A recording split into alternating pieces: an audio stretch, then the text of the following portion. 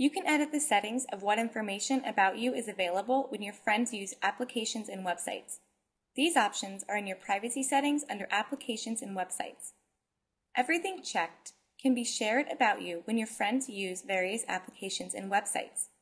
Just uncheck the boxes next to the item that you never want shared and check the ones that you don't mind. Then click on Save Changes. You can also enable instant personalization, which means that sites that Facebook has partnered with can customize your experience based on your Facebook use. Just check this box at the bottom of the page to enable instant personalization, or leave it unchecked to opt out. Thanks for watching, and don't miss the next episode in the Facebook Privacy Quick Fixes series.